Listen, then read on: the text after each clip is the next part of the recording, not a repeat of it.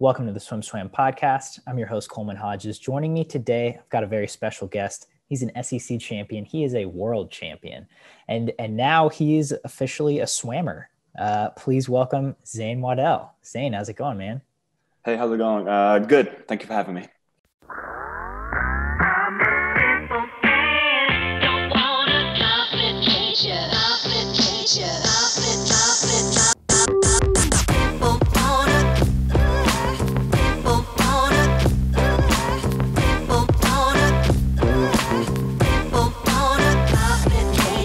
Let's get into this first. We just talked about it a little, but you announced your retirement pretty recently. You said it was fine for financial reasons. We've done quite a bit of reporting on South Africa swimming and their financials, and I think it still took everyone by surprise because you're a world champion a year and a half ago. So let's get into it. Tell me a little bit about what went into this decision, both financially and just kind of for you personally. Yeah, so obviously it was a big decision to make. I spoke to my family back home and really just them and my support system here in the US. And because, they're really the only people that matter to me and what that means to them and everything. But obviously it was hugely a financial decision. After World Champs, I was told that the 50 back isn't an Olympic event, so I'm not going to get funding. Even though I was the only gold medalist from the continent of the whole of Africa at World Champs.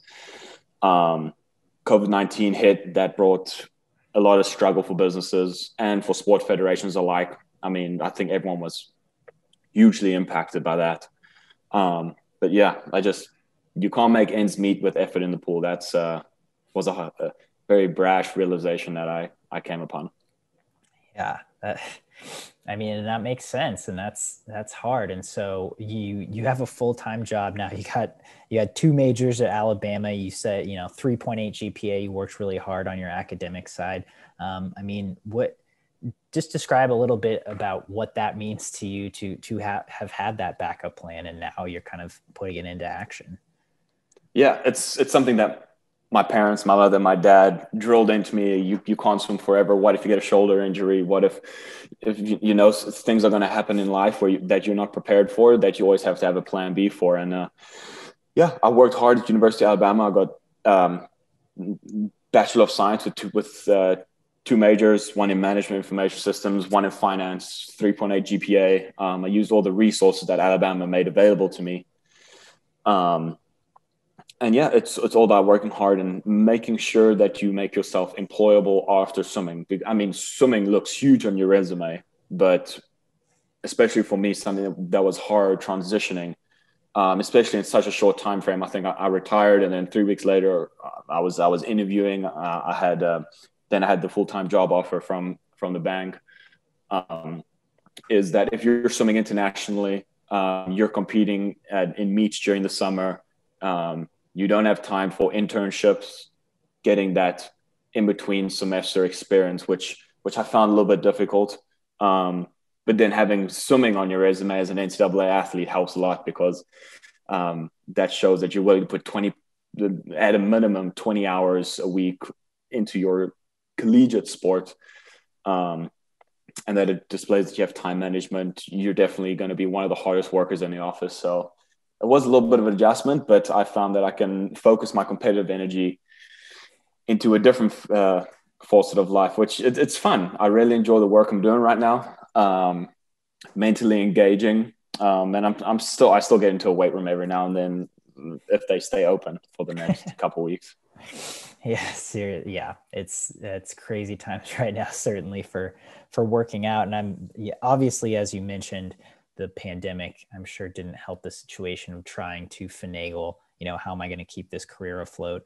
One way a lot of athletes did find support was through the ISL, which you were signed up to do. You were on the LA Current, and then take me through, what happened in that situation. Yeah, so that was 1 in 10 million chance of possibility of things that could have panned the way they did. So I was signed up for the LA Current. I was ready to go. I had my bags packed. Me and Robert Howard was actually in Tuscaloosa, and we were training together. All the pros were kind of training together here, and we'd be getting ready because you had to get the 2 COVID tests 5 days before your flight. So we did the COVID tests.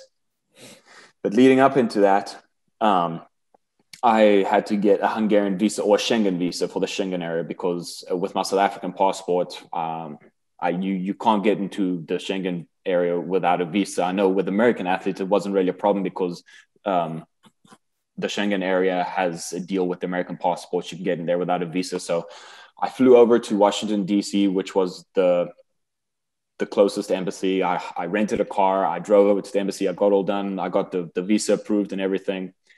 And then they had to keep my passport to put the visa in it and then ship it back. And the USPS lost my passport. So I didn't quite have a passport to leave the country or get back into the US afterwards. But I was in constant communication with the people at LA Current, talking, okay, if I get my passport this week, I'll be able to take part in these meets. Originally, the hope was that USPS was maybe just running a week, 2 weeks late with their postage, and that I'd be able to make it back for the playoffs. But that ended up not happening. It just happened to coincide with the election. And the whole postal system was just clogged with mail-in ballots. And everything of the such. So my passport just got lost. It got lost in the flurry of COVID-19 elections and just everything going on. Yeah, that's bad luck. That really sucks. And so at that point, were you still, after you realized you weren't going to make it to ISL? I mean, can you take me through the thought process of, well, am I going to try to continue swimming? Am I going to keep trying to make this work? Because, we see a lot of people try to make those ends meet, and sometimes they can and sometimes they can't. What was the process like for you? Yeah. So immediately after that, I was like, okay, I've got to get some stuff in order. I need to start getting income because, you get 20,000. And then of course you pay taxes on top of your prize money that you win at World. So I had to pay my fair share of tax on that 20,000. So that was just starting to run out because 20,000 doesn't go very far nowadays. And so I thought, you know what, I have to get a part-time job. So I got one, but because of COVID-19, it was a very client-facing job. You had to work with people every day. And then that eventually died down because people weren't as confident going out and facing people if it wasn't necessary. And so that just fell through. And that part job, it didn't really provide the amount of income that I needed. So yeah, I was being stubborn. I was speaking to my people. I was like, you know what, I can make it work. I'm going to go down to my last dollar. And even if it means that I'm going to be broke in debt for this, but thankfully, because it's very hard to come back from that. And, it's one of those decisions you have to make. You're not getting support from the corporate side. You're not getting support from the sport federations, which has been a problem for a long while. I mean, we had South African swimming legend Roland Schoeman. He's spoken out before that in the past where he hasn't got funding. For 2019, I had to pay a portion of my way over to Worlds. So it just makes it difficult to try and make ends meet. And then, I don't know, asking for funding after Worlds, and them saying it's not an Olympic event, we're not going to fund you, kind of invalidates my the amount of work I put into it to, be a world champ. But yeah, at the end of the day, I try and look to the positive side of things. I now have a full-time job. I'm starting to climb the corporate ladder. It's mentally challenging work, and I ended it on a high, luckily I'm very strict about the supplements. I hardly use supplements. I drink water and Gatorade, but none of that happened to be spiked. And I had clean drug tests throughout, and I finished the world champion. So that's just the positive side that I try to look at. Even though it is sad that, the Olympic dream was always there, but nowadays a world championship, Olympics, it's just kind of the same thing. So yeah. Absolutely.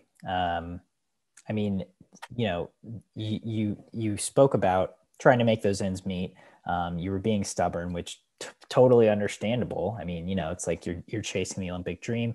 When you spoke to your support system, what advice were they giving you, or how are they trying to, aid in what way they could? Yeah. So, I mean, coming from South Africa, it's tough.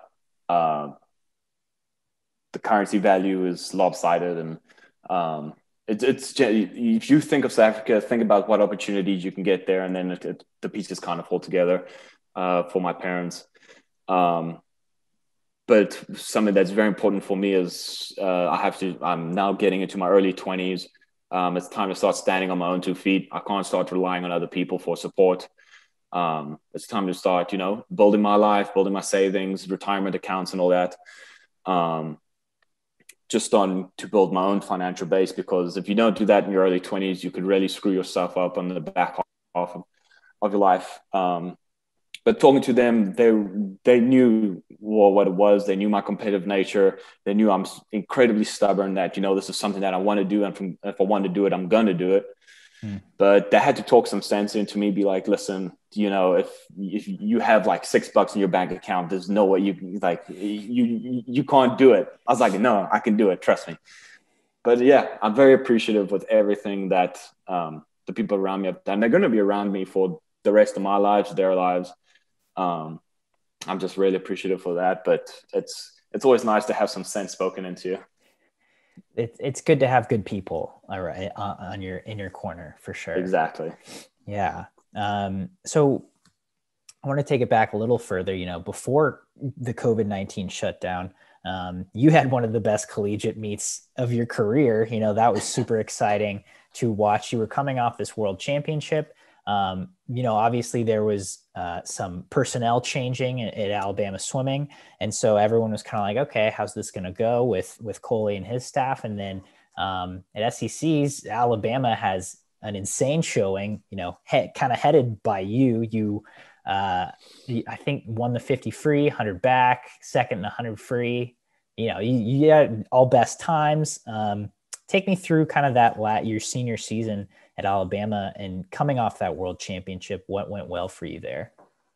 Yeah. So after world champs, you obviously want to keep the momentum going. So I tried to do that. I took my time off after worlds, because that just mentally kills a person. You're exhausted after that. So I took my time after that, and I immediately go back to Alabama, and I got training. I was like, okay, senior season, that's the last time I get to do this. It's the last time I have to sit 7 days through an SEC championships and then not be able to walk afterwards. So, what, just make the best of it. With the personnel change, there was some friction. But an important part that me and all my other seniors, both on the men and the women's side, did was we have to keep the team together. We have to keep them focused. We're very lucky to have an incredibly strong senior class. It was me, Daniel Kober.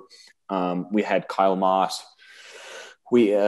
Derek's brother. And then we had Tristan Essery, he was from Alabama. He was the core culture of the senior class. He was an Alabama guy, sort of like Robert Howard for our class. And then on the women's side, we had Alexis, we had Ali, we had all the very strong personality, forward people that, if you had a problem with what we're doing at Alabama swimming, we're going to tell you. So to have that strong system that the women were supporting the women, the men were supporting the men, and then both sides were supporting each other, it created an awesome culture. And then having Coley and his staff come in, I mean, Coley's an amazing person. Reed Fusion is it's how we put this staff together with their different personalities and how they kind of intertwined was amazing to me, and even Ozzy, and we had Rebecca, and it was awesome.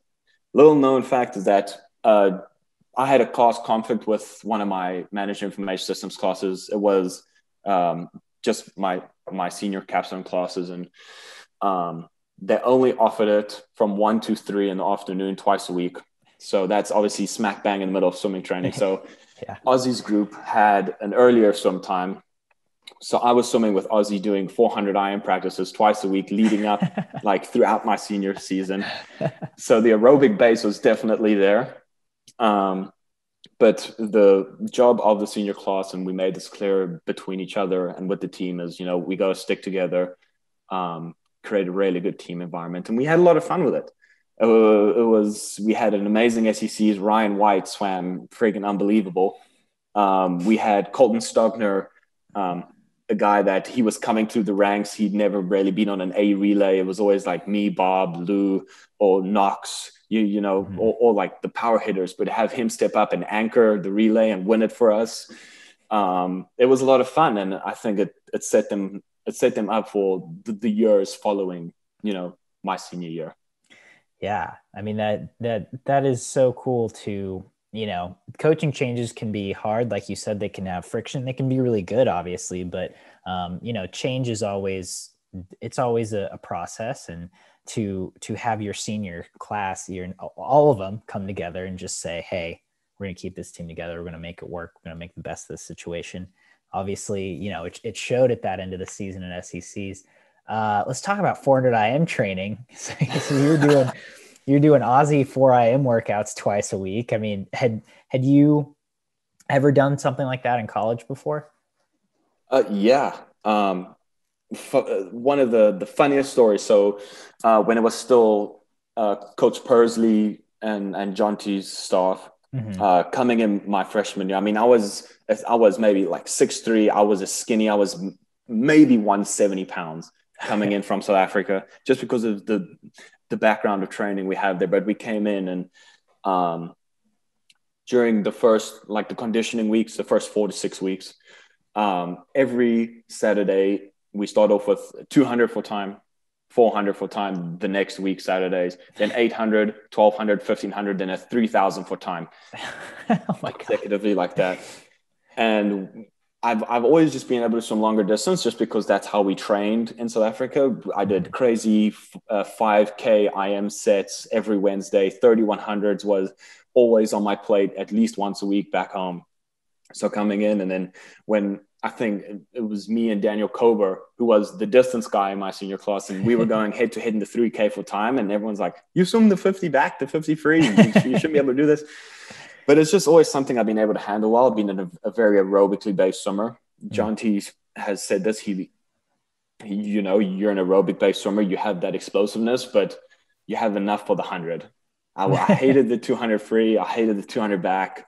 I don't know what it was about it. I'll leave the 2 back to Christopher Reed and Ryan Murphy. They can take all the pain for that one. I kind of capped it at 100. But yeah.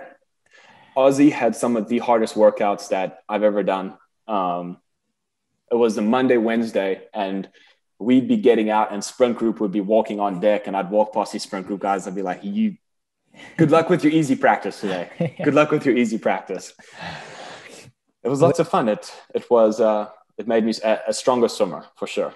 Yeah. I mean, I especially towards the beginning of your season in the fall, kind of in the winter, you hear about, no matter what your events are, people getting that solid aerobic base in, building the blocks, and then you kind of taper it down. But what was there a workout that ever stood out to you?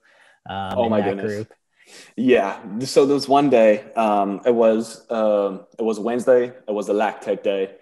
It was me, Carl Moss, Derek Moss, Michael Burris. And then I don't know if Liam Bell was part of this workout. He might have been. I don't know if he was with sprint group that day or not, but it was a short, like it was just 25s, but it was 60 25s from the block on a minute, get out, walk back.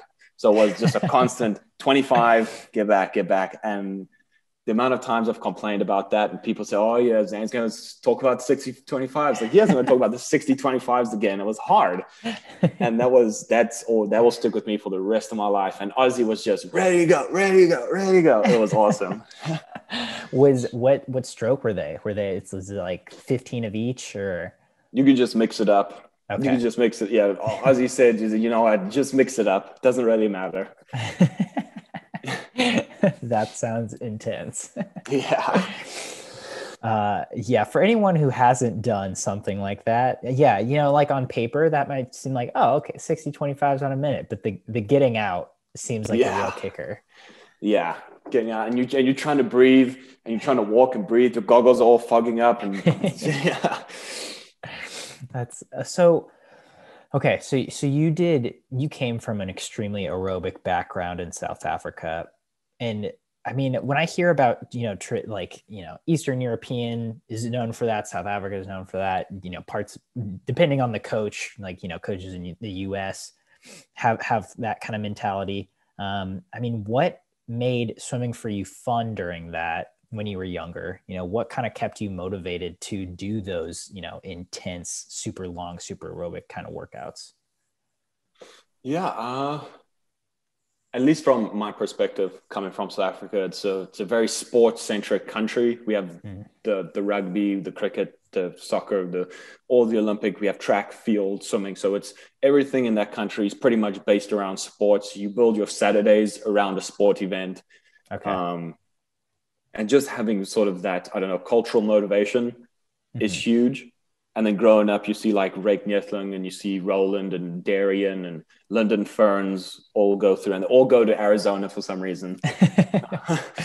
And seeing them like ball out in the swimming pool, it makes it a lot easier. And then my coach, Simon Gray, he swam at University of Houston when they still had a men's team. So he was a big motivation. He's like, you know what, if you get the chance to go to the US, you probably should. So that was a goal of mine. And then I'm just a super competitive guy. To make it to the top, you have to be really competitive. And that was just always easy to motivate myself for. Were you a practice swimmer, or were you much more about racing at meets? I love the racing part. My biggest weakness in swimming was like, I hate holding my breath. That's probably why I like the backstroke. So that was always a mission for me. If we're doing like a lactate sprint set with breath control, I would much rather just race in that instance. But I'm not sure. I feel like I was a really good trainer. I was going fast during training, but I just lived for the competition. So when you came to Alabama, I mean, were you recruited as a sprinter? I guess so, yeah. I mean, Jonty called me, and everyone knows who Jonty Skinner is, especially in South Africa. He's the guy that was one of the first guys under 50 seconds in the 100 free. Yeah. And he called me up. He's like, yeah, we want you to Alabama. I was like, okay, I'm coming. So it wasn't a very long discussion. Maybe it was one or two Skype calls. And I was like, okay, just send me the documents on whatever day and I'll sign them and I'll come to Alabama. I didn't take any trips. I had never been to the US before my first day of freshman year. So to have that, and I didn't even know Jonty was the sprint coach, but I guess it kind of makes sense that coming off Youth Commonwealth Games, I won a bunch of the 50s at Youth Commonwealth Games. And I did really well in a lot of the shorter events. So I guess that's where they saw me. And to have that, and then Jonty Skinner being the genius and the wizard he is, he took me, he did all his, swimming float tests. You have to breathe out, float, and all this stuff. And then he's like, yep, you're a sprinter. And then my freshman year, I was the freestyler on the 200 medley relay. We came second in that. And then it just kind of took off from there. Then I was a sprinter. Bada bing, bada boom. I mean, when you got to Alabama, I have two things. So first, when you got to Alabama, you mentioned the 200 medley relay, which obviously you guys won NCAA's your junior year. And coming your freshman year, they had just won it, with Christian and those guys. What surprised you the most about the Alabama swimming tradition when you first arrived? I was really impressed with the work ethic everyone had. Everyone was super focused. Even when it came to academics, we had Anton McKee, world-renowned breaststroker, and that guy was a classroom machine. He would stay up, and then he's actually one of my inspirations. I originally wasn't management information systems, which is traditionally known. It's a really hard degree. You don't have much time for anything else, but he was my inspiration going into that, just because he laid out, these are the career options you can do. You can go become a consultant. You can go do software development. I was like, okay, that's all I want. And he says, but just be prepared to stay up till 3 a.m. every morning and working on stuff. I was like, okay, yeah. But this guy, I think he graduated with a 4.0, perfect score in the MIS program, and having that culture where it's like, it doesn't matter if it's in the classroom or it's in a swimming pool, we're going to be competitive within our team. Mm-hmm. So we always had, if someone made a B+, not an A on their test, he would get ripped for it. So it was always a sense of camaraderie, competition, having the academic side and then the swimming side. And it made it fun. It was never like a derogatory sort of thing. It's always just fun competition. And if you're a swimmer at the collegiate level, you live for that sort of stuff. So, and yeah, we just kind of geeked out. We had a lot of engineers on the team, so they would geek out with their majors, and we had a lot of computer science and all that. So it's just a lot of fun. That sounds like a lot of fun. That's, not necessarily a side of college swimming you always get to hear a ton about, but that's really cool that, even that's part of the competition, but in a fun way. Yeah. So my second question is, you get to Alabama, you're recruited by Jonty, and you tipped on it a little bit, but tell me about what surprised you about him the most. You mentioned the floating test. He's like, okay, you're a sprinter, but Jonty's like one of the most fascinating people in swimming. You sit down and have a conversation with him, and like every time I talk to him, my mind is just blown. I'm like, this is a revolutionary. What surprised you about working with him the most that first season?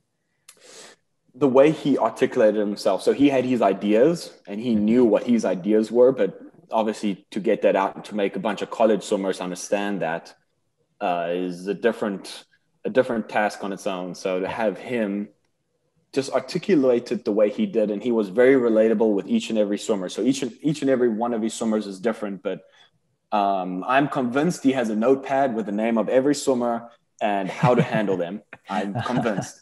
And he just knows how to handle a college swimmer. With me, I have a certain way.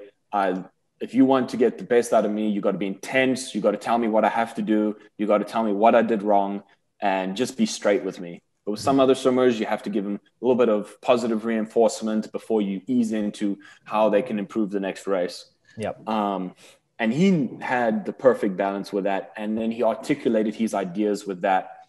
I'll never forget the day. So Wednesdays, we called it movie day. He'd wheel out the TV, and then for the first hour of a 2-hour practice, he'd go over skills, turns, starts. He's hydroplaning freestyle that he talks about. And it was that I was like, Jonty, we're missing an hour of training. We can be working right now. He's like, you'll appreciate this.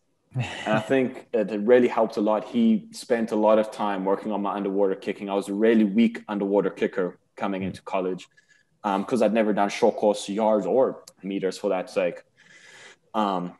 And just the time and effort he put into each and every one of his swimmers is what amazed me most. And then, he has all these ideas and put a stick between your arms and do that and do this. It's like, okay, yeah, I can work with it. He's like a scientific, he engages the mental aspect of swimming. So it's not always just rum and drum, just do 1050s max, these are your times, kind of focus on stuff. And he was a fatherly figure for me coming into the US. I mean, for the first 3 years, we're both South African boys.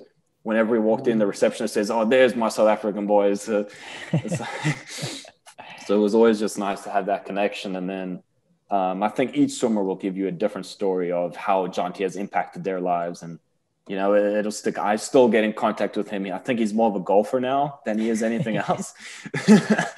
So to even have conversations, he says he spends hours analyzing his golf swing. You know what, Jonty? You were spending hours analyzing swimming. I think it's time to change. Yeah. He needs a new challenge. He's mastered swimming. Yeah. That's so cool to hear. And that's cool that you were able to come over, get that experience. So, it obviously hasn't been very long, but I'm guessing you've had a little time to just kind of reflect, look back on your career and what sticks out to you the most in terms of just when you look back and you're like, okay, this was cool. I'll never forget that. Yeah. It's the whole swimming experience, looking back. Robert Howard was a major part of my college career growing up, coming through the college system. He was always there. We were always on the same relays. We swam the same events until my sophomore, junior year when I started pivoting towards backstroke away from freestyle. And then he exploded. He had the most perfect freestyle stroke out of anyone I've ever seen. So it was awesome to like make those relationships.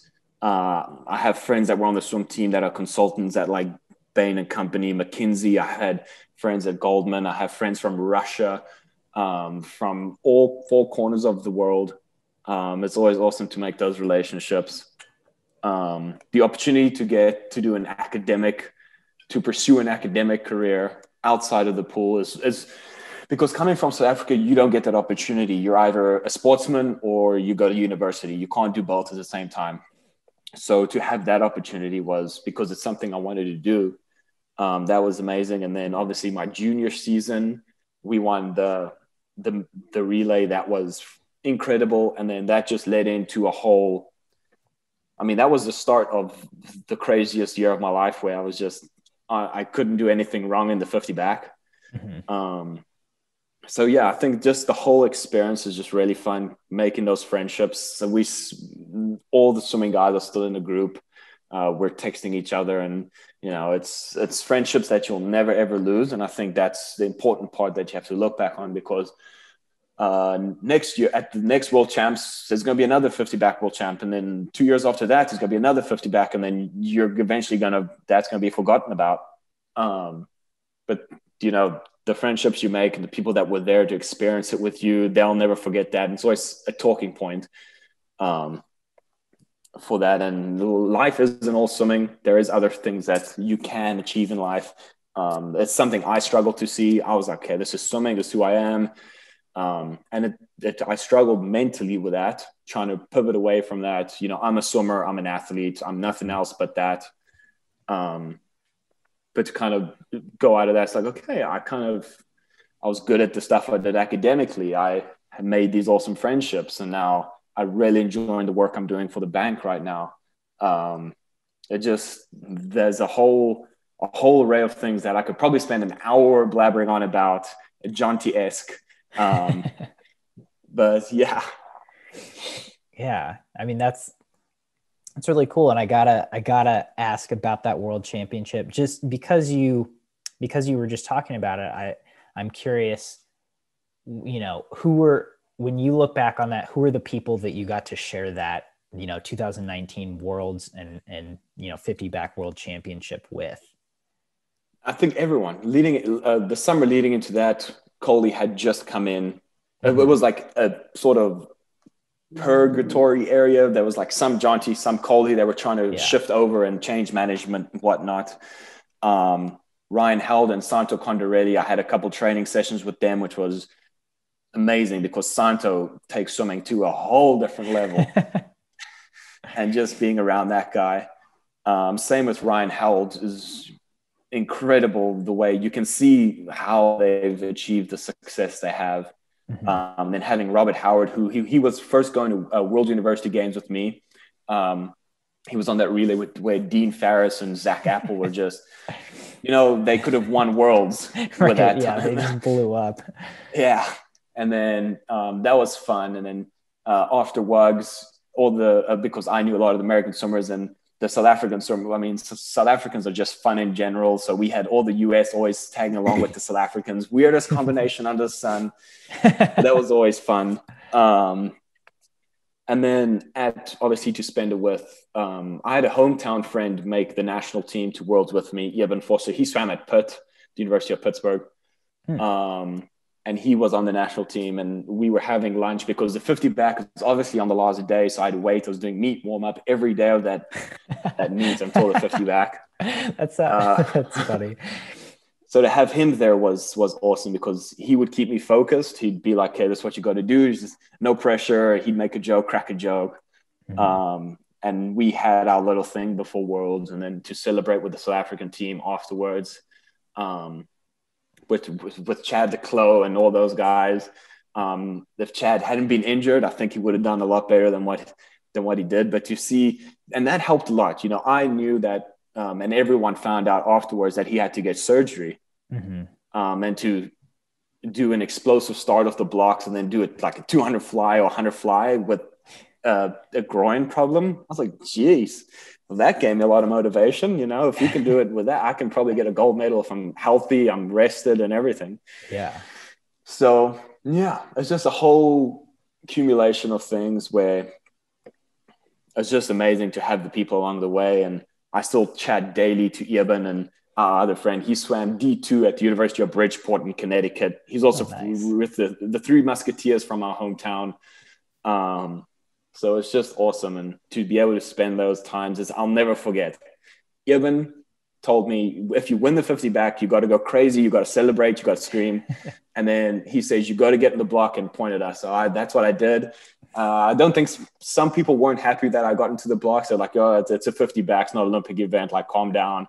But it's just something that, you know, come on, yeah, champion. Like, yeah, it's like if I'm going to score the winning touchdown in the Super Bowl, I'm going to spike the ball. I'm going to point my teammates and stuff like that. If you scored the winning goal in the Champions League, you're going to go friggin' nuts. It was just awesome, you know. I just have those moments and opportunities to celebrate with teammates, and it's one big celebration.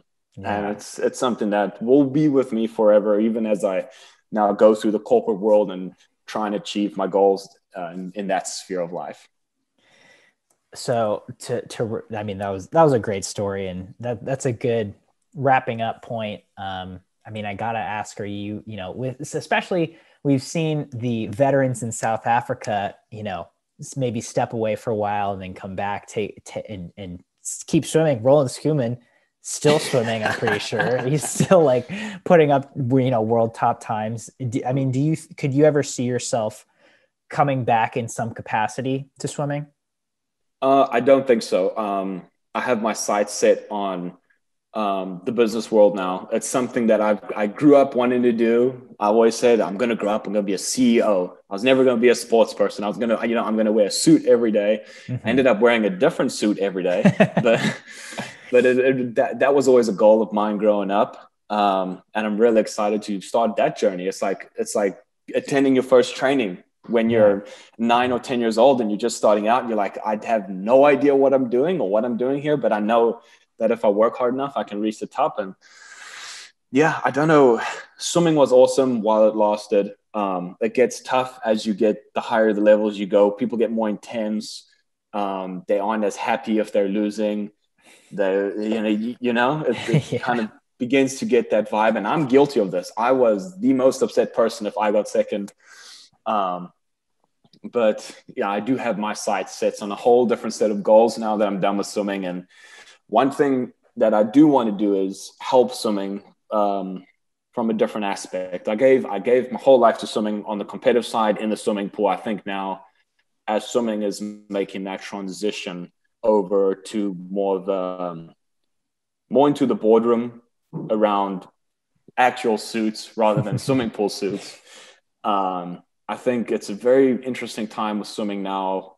The ISL had a very successful second season, which I'm very sad I couldn't be a part of, because I think Maxime Rooney, Ryan Murphy, and then me and Ryan Murphy, he Instagram messaged me. He's like, bro, when's your passport coming? We could kill these skins. I was like, I know, bro.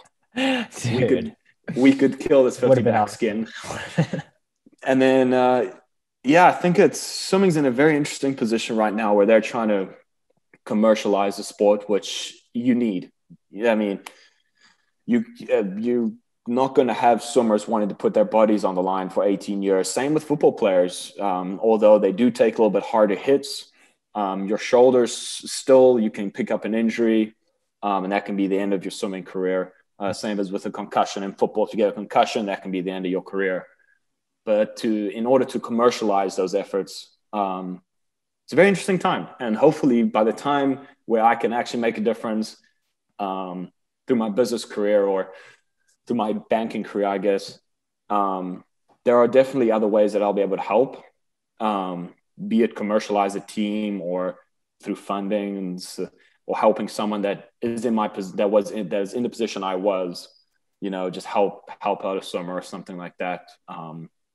I'll forever be involved with swimming. It's just the way it is. It's part of my DNA.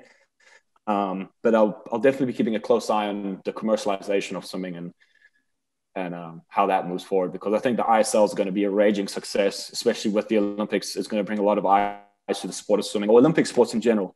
I think it can benefit the season 3 if they can get it going, if they can get the appropriate TV deals and the locations open up with the vaccine and everything. I think it'd be very interesting to see where things could lead in the future.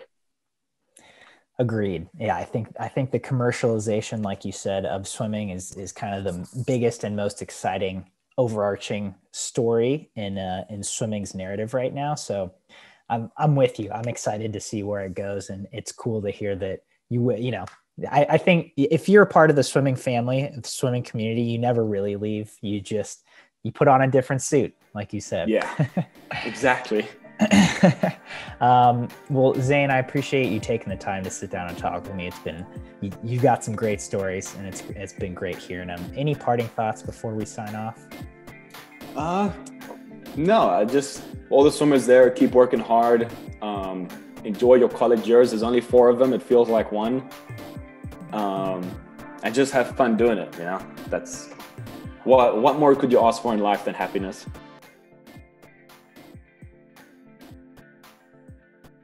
You've been listening to the SwimSwam podcast. Stay tuned for new episodes every week. You can take SwimSwam podcast on the go by subscribing on your favorite podcast platform.